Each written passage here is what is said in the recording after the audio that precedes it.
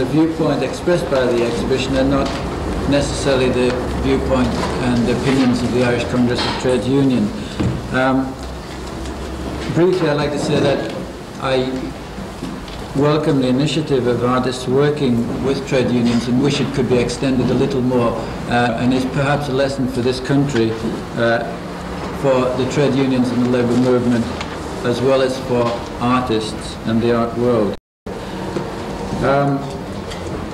When I went over, which is 18 months ago now, a little naively, I asked what the solution to the problem was, and one trade unionist said, we have a problem for all solutions. But looking around for a consensus, I found a consensus on only one thing, I think. That is the necessity for a Bill of Rights as part of the solution to the problem. The consensus stretched across all categories, really all the political parties. And one interesting point was that we do have on the videotape playing during the exhibition the case for a Bill of Rights expressed by people in Northern Ireland working in the civil rights movement. One thing that I hope the exhibition will contribute to is opening a debate on the whole issue of Northern Ireland, and I would hope that the labour movement would participate in as it has been doing. The TUC, as long ago as 1971, called for a Bill of Rights for Northern Ireland. I would like cultural workers also to participate in that debate. We've had from the labour movement several messages of support. One came this morning from Mr. Joe Gormley of the National Union of Mine Workers, and he said the NUM welcomes the initiative of the Irish Congress of Trade Unions Northern Committee in sponsoring the exhibition. The NUM expresses solidarity with trade unionists in Northern Ireland and welcomes the aspiration for a Bill of Rights. Mr. Arthur Lathan, MP for the Tribune and member of the Tribune Group, became involved in the civil rights issue in '69, and he says all the ramifications of the problems in Northern Ireland have tended to overshadow the basic civil rights issues, and I welcome this bill because it does focus attention on these matters. We had a message yesterday from Mr. Ray Bupton of ASLEF, and he says, ASLEF calls upon trade unionists to give support to the campaign to obtain a Bill of Rights for the people of Northern Ireland. Ken Gill from the TAS section of AUEW says, the TAS section of AUEW once again expresses its support for a Bill of Rights. Mr. Bernard Dix, General Secretary of NUPE, says, I wish to express my support for the efforts to establish a Bill of Rights for Northern Ireland. Mr. V.W. Swift, Secretary of the North London District Committee of the AUEW, says, only this week in relation to this campaign and in support of the 6 points, the North, that's the 6 points of the Irish Congress of Trade Unions Better Life campaign, the North London District Committee of the AUEW has called upon the Executive Council of the TUC to take action to further the policies of the Better Life for All campaign and the Bill of Rights for Northern Ireland. Councillor Barry Duggan from Camden Council sends a message of support towards the efforts to secure a Bill of Rights for Northern Ireland. And David Wiley sent me a letter. David Wiley is the Cultural Secretary of the ICTU and is an area organiser of USDO in Northern Ireland. Says, I wish you every success and that it will bring the tragedy of Northern Ireland to a wider spectrum of people. I'd now like to introduce Lord Brockway, who has sponsored a Bill of Rights several times in the Lords, as recently as 4 weeks ago. His last bill went through, to talk about the Bill of Rights. Thank you very much. First, may I just say a word or two about this exhibition. because I regard it as extraordinarily significant. To some it may seem strange that it should be sponsored by the Northern Ireland Committee of the Trade Union Congress and the Northern Ireland Arts Council. In essence, this is an alliance between the organised workers and those who wish to see a development of appreciation of art. The architect or the artist of this exhibition is Conrad Atkinson, who's a fellow in fine arts at the Newcastle University and also chairman of the Artists' Union. Now, he has developed the relationship between art and life to a new dimension. John Ruskin, William Morris, protesting against the idea that art was merely a matter of pictures on walls or stained glass windows in churches or even statues at street corners. But what Conrad Atkinson has done is to apply art to our modern problems, to events, and to the history of our time. He began rather strangely, and one would think there was no relationship of art and wages, work and prices. He developed the idea of art to a strike in his own native village of Cleator Moor. And now he has applied art to the tragic and developing situation in Northern Ireland. We've heard of three-act plays. In a sense, this exhibition is a three-art play, beginning with Bloody Sunday in Derry, and I was there, just standing to speak at a legal meeting of the Civil Rights Association. Hundreds pouring down that square, army vehicles behind me, shots, and 13 dead. Act 1. Act 2, the hatred and sectarian killings and appalling bombings in Northern Ireland, which followed. Act 3, the bill for the civil rights in Northern Ireland, which is one contribution towards a solution of this situation. I have 3 times now introduced a bill for civil rights in Northern Ireland. It has been received sympathetically, even in the House of Lords. It has had certain consequences. A restriction of racial discrimination in housing under local authorities. And more recently, a bill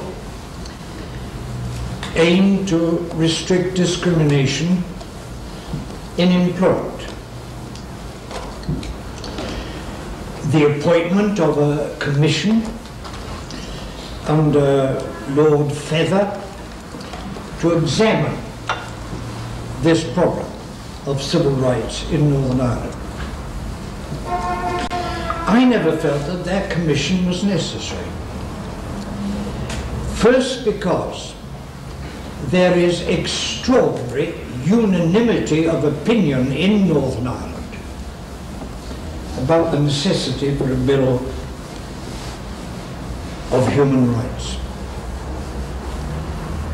At the recent convention, despite its dissolution and differences, there was absolute unanimity regarding the need for a bill of civil rights in Northern Ireland.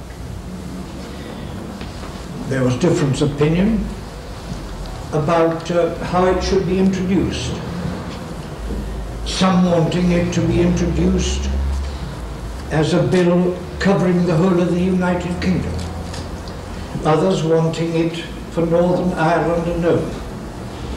But no difference whatsoever between all the parties at the convention about the necessity for a Bill of Rights. And that not only applies within the political parties, it applies within all sections of the people in Northern Ireland. Not merely the Trade Union Congress, but also among Ulster Protestants. On the last occasion when I introduced the bill, only a fortnight ago, a bill had already been carried for a Bill of Rights applying to the whole of the United Kingdom, Britain, and to Northern Ireland. My bill was for Northern Ireland alone, because I took the view that while there is still discussion about a bill for Britain, there is unanimity of opinion about a bill for Northern Ireland. I received this undertaking at the end of the debate, that the British government will consider carefully the proposals which are made by the commission of which Lord Feather is the chairman. That commission is now in its last month of securing evidence, the month of April. It will almost certainly report its conclusions by the beginning of October. I am very hopeful indeed, in view of the unanimity of opinion in Northern Ireland, that the Feather Commission will report favourably for a Bill of Rights. If it replies favourably for a Bill of Rights in September, I hope that in the Queen's speech for the new session in October or November next year, the Labour government will include a pledge to introduce a Bill of Rights for Northern Ireland. We have, between now and the new session in the autumn, to bring the utmost pressure in favour of the application of the Bill of Rights. Let me just say this. I regard a Bill of Rights in Northern Ireland as more important than power sharing. Power sharing, yes, for the emergency. I'm glad of the initiative of Mr. Craig. I'm encouraged by the polls in Northern Ireland which have indicated support. But in the long run, for a solution of the problems of Northern Ireland, one cannot depend upon a coalition government. One cannot depend upon cooperation between the Ulster Loyalist coalition, which is capitalist orientated, and the Labour and Social Democratic Party, which is socialist orientated. Inevitably, if they're going to deal with the problems of unemployment, of appalling housing, of the underdevelopment of the west of Northern Ireland, there will be a confrontation between those 2 points of view. But what we have to assure in Northern Ireland is that there should be a constitutional basis by which no law and no administration which repudiates human equalities, the repudiation of all discrimination, and normal civil human rights, that should be the basis of the Constitution, and no law or administration which denies them shall be lawful. An emergency, yes. I proposed in my bill that if there's a national emergency, it should only become operative if there is a 2/3 majority in the British Parliament and 2/3 majority in any new Parliament in Northern Ireland which may be established. But except for emergency, there should be a constitutional basis which would deny the 50 years rule in Stormont, which brought about discrimination against the minority and which would guarantee those equalities. We have, before October and November, to mobilize support. Mobilize the support which these encouraging messages suggest we should get from the Labour movement, so that a bill may be included in the Queen's speech. If it is not included, then again we introduce, both in the House of Commons and in the House of Lords, private members' bills to secure this realization. And I'm fairly confident, in view of the unanimity of opinion in Northern Ireland, and in view of the increasing pressure in this country, that even private members' bills may pass through Parliament. So I end with this hope, a hope of which this exhibition is a realization, that the 3-act tragedy which there has been in Northern Ireland may at least end with this glimpse of hope for the future.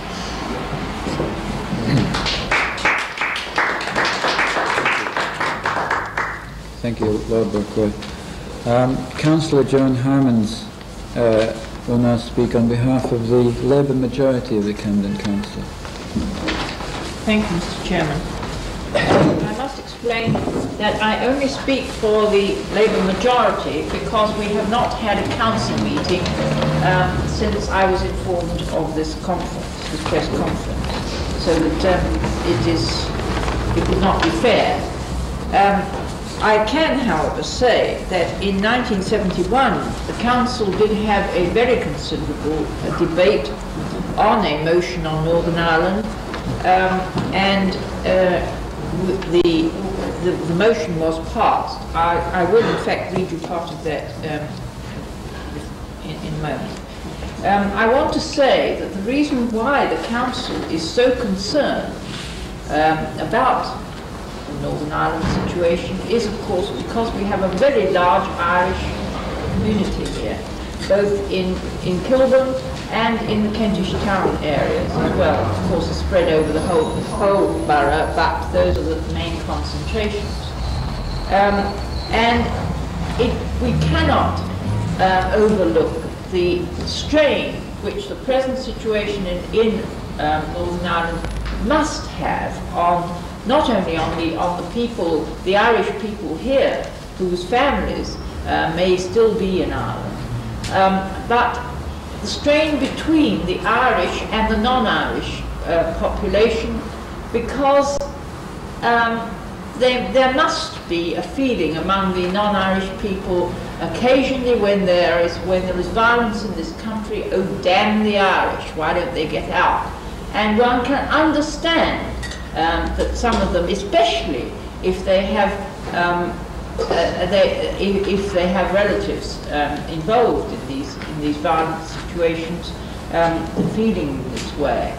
Now that is not going to help all the people of Camden, and because of this we are naturally professionally involved in it, and professionally very deeply concerned. Quite apart from that, I myself have been most deeply concerned about Northern Ireland for many, many years, long before the present violent situation arose in 68, 69. Mainly through my involvement with the movement for colonial freedom, which is now called Liberation, to which Irish organisations are affiliated. We have been concerned about the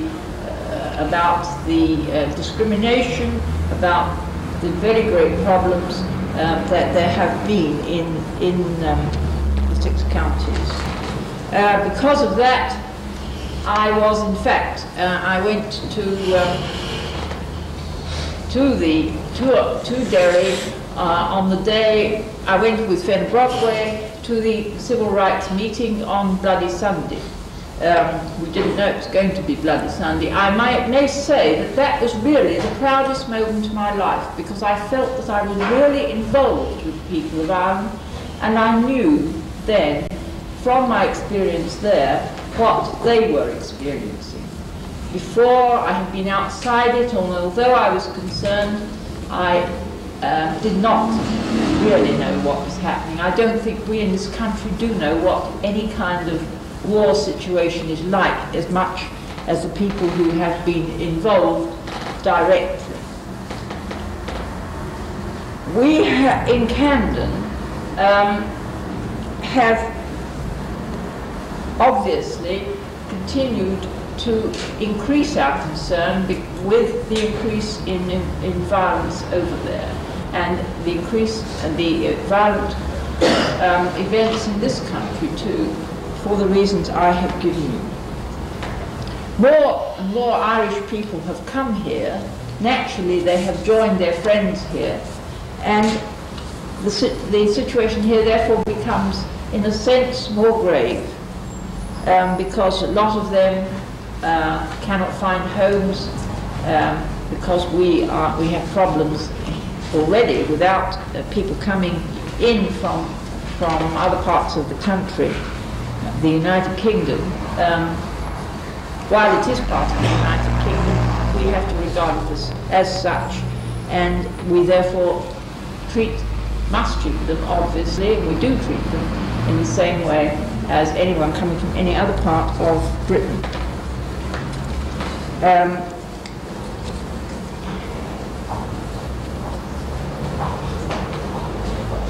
I would like just to read you the motion that was, or at least part of the motion that was passed in 1971, because we do feel, or many of us certainly do feel exactly the same as we did then. This Camden Council, proud of the record of achievement in the field of community relations of many of our leading citizens, expresses its deepest concern at the serious developments in Northern Ireland.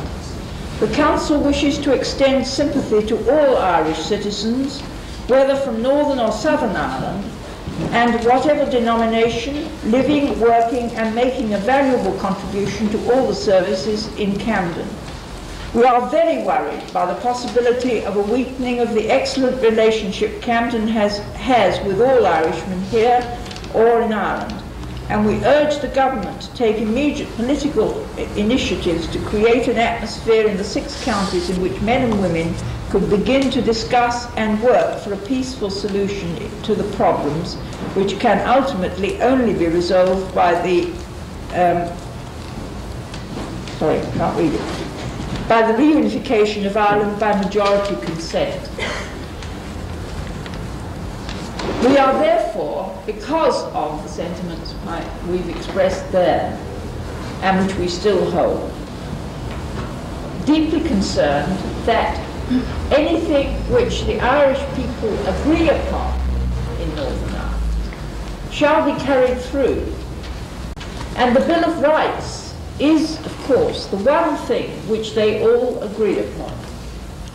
For this reason, it must obviously be in the interests of Ireland and of Northern Ireland and of Britain and of Camden that this one action by the government must be taken as soon as possible to bring in a Bill of Rights which, as Fenner has said, is the one way which can bring any hope of a solution to the problems which have gone on so long in the 6 counties. Thank you. Thank you, Joan Hines.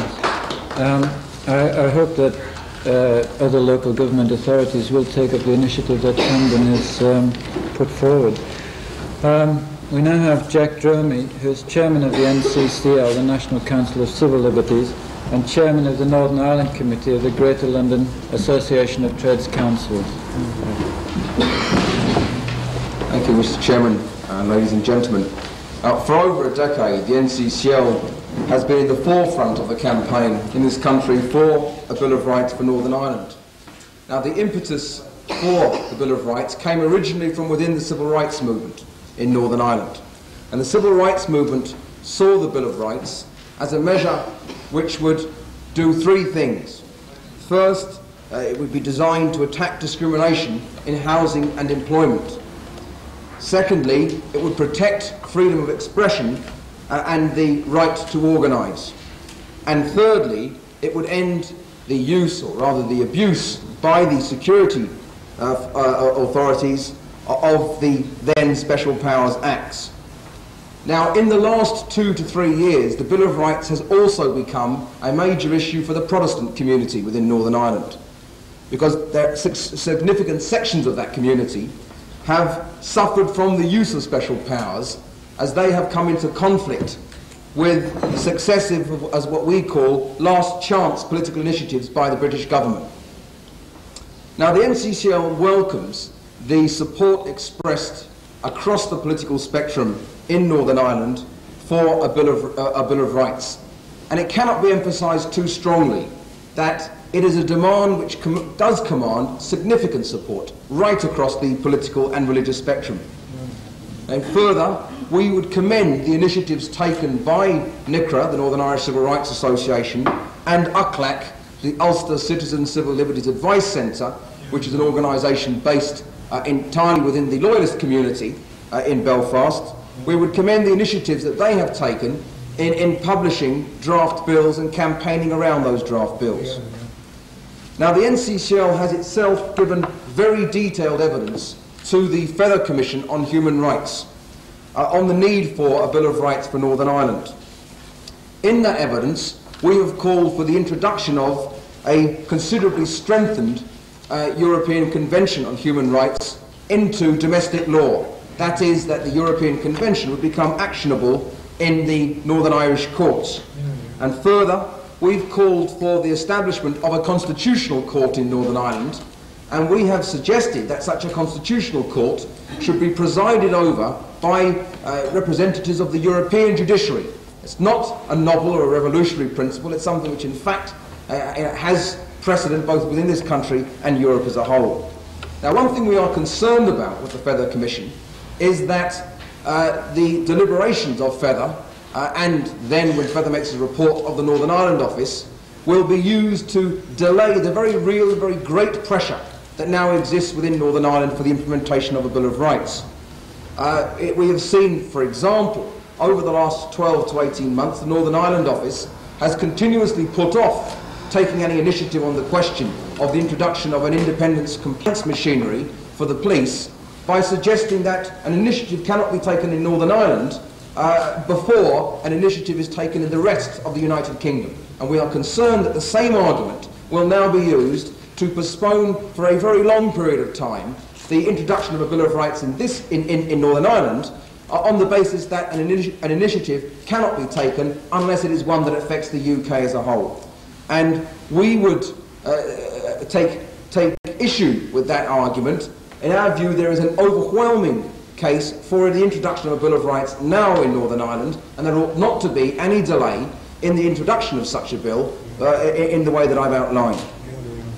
Now, having said what I've said, I think I'd like to make it clear on behalf of the NCCL, and I think this is the point made by Fenner as well, that a Bill of Rights is not in itself a panacea for all ills in the Irish situation. And to a certain extent, we are concerned that the aspirations of both communities in Northern Ireland may not be met by the measure which they are likely to get. And I say that the measure that they're likely to get is that the government may very well introduce or suggest the introduction of the European Convention as it stands into domestic law, both here and in Northern Ireland. And we are concerned that such a measure will not meet the demand and the nature of the demand that has been put forward for a Bill of Rights in Northern Ireland over the last few years. I think it should be remembered that following the ratification by the British government of the European Convention on Human Rights in 1953, the government has derogated on 4 occasions from the European Convention in respect of Northern Ireland, in 1957, 1969, 1971, and again in 1975. And the Convention, which it covers Northern Ireland, did not prevent the use of torture or inhuman or degrading treatment in the aftermath of internment in 1971.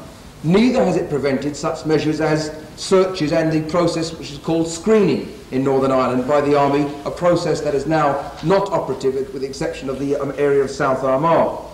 Now, it is true that certain measures that have been adopted by the British government since 1971, since their derogation from the Convention in 1971, are the subject of a challenge in the European Court of Human Rights, a challenge made to those measures by the government of the Republic of Ireland. But it must be remembered that all these things have taken place since 1971, at a time when the Convention did affect Northern Ireland, and the Convention has had, unfortunately, precious little impact upon what went on. Now, I think we have to sort of face in the debate about the Bill of Rights what is likely to happen, and that is that it is highly unlikely that any government at Westminster will agree to a Bill of Rights which does not permit the use of emergency legislation like the Emergency Provisions Act. Further, even the European Convention itself allows for widespread infringement of civil liberties. For example, the provisions in respect of the freedom of expression could be used in the interest of the preservation of territorial integrity, as it states in the Convention, to curtail the lawful and legitimate activities of those who call either for a united Ireland or for an independent Ulster. Now, a Bill of Rights, if passed, will not end the need for specific law reform in Northern Ireland. Specific law reform is designed to safeguard individual liberty. For example, the making statutory of the judge's rules, which protect detainees in police stations. Specific law reform, like the Fair Employment Bill, which was unfortunately dropped in the last session in the House of Commons and has been reintroduced in this session. Such legislation should and continue to be passed, even when a Bill of Rights is on the statute book. Neither can a Bill of Rights detract from the need for political, collective action to enforce legitimate rights. For example, the trade union movement has learned to its cost the folly of putting all its trust in princes and judges. Further, bills of rights can never be a substitute for a strong and effective civil liberties organisation, both here and in Northern Ireland, dedicated to the defence of fundamental rights. Having said that, a warning, I think that a warning that has to be given, about the likely impact of a Bill of Rights, because the kind of bill that Fenner has so excellently been campaigning for some years, unfortunately is not the bill that I can anticipate the present Prime Minister and Cabinet accepting. Having said that there are dangers, therefore, in simply writing the convention in. Having said that, the NCCL's view is that the campaign must continue for not simply for just the convention to be written into British law, because that will not be enough, but must continue for in support of the kind of initiative that's been taken by Fenner Brockway. Now, we see a Bill of Rights as an essential part, but of course, as Fenner said, only part of a political solution to the problems of Northern Ireland, because such legislation will not work and will fail unless the appalling problems of housing and employment are tackled simultaneously, problems that fuel the sectarian fire within Northern Ireland. For example, it's extremely difficult to make a Bill of Rights operate effectively against discrimination in employment if unemployment is running at 12%. Because in that situation it's not surprising that worker will turn against worker to protect interests, however mythical those interests might be, against his fellow worker. So that kind of action, that the Bill of Rights ought to be part of a strategy, a political strategy within Northern Ireland. Discrimination will therefore, in our view, continue to be part or a fact of life in Northern Ireland as long as too many people are fighting for too few jobs. The Bill of Rights is an excellent and important initiative that the British government could take, and if only the government would recognise that instead of putting its emphasis upon security solutions or solutions based upon cobbling together perhaps desirable but very difficult political alliances to govern the province, and would look at the root causes of the problem in Northern Ireland, such as employment, housing and the lack of civil and democratic rights, and consider how that can be remedied by measures like the Bill of Rights, then significant progress could be made within Northern Ireland. Thank you. Thank you, Jack. I wonder if we could take any questions now. Has anyone any questions? Well, then I suggest that what we do is, if no one has any questions, we could partake of some refreshment, and if you would like to meet the speakers individually and ask them questions, then we can do that. Thank you very much, everyone, for your attention. This was an encouraging representation. Yeah. I think we've had quite a few people been interested in this. Yeah. A few couldn't get along, but we'll cover the issue anyway. And I think it's quite important progress. Yeah. Your problem at the exhibition is to reach the Irish community. Yeah, I was just going to ask Joan actually if there's. Joan, do you think there's any way, if we could get some posters to Camden Council, that they could be distributed? Well, have we got any here? Yes, we have. Because we've got Yeah. council meetings this evening. How many could you take? Oh, yes. We could give That's you right, free. yes, that's right. Yes, I'm I'll tell you what, I've got the person from that ring who's dealing with it. I can see if we can. We have plenty Yes, anyway. yes. Well, if you'd like to give me a dozen, So, I can. okay. I've got the person who's dealing with it.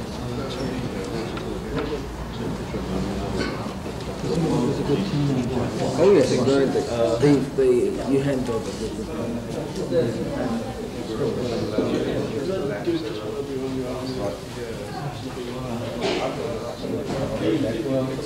Can I take that poster? Yes, I'll get you on. Get me some.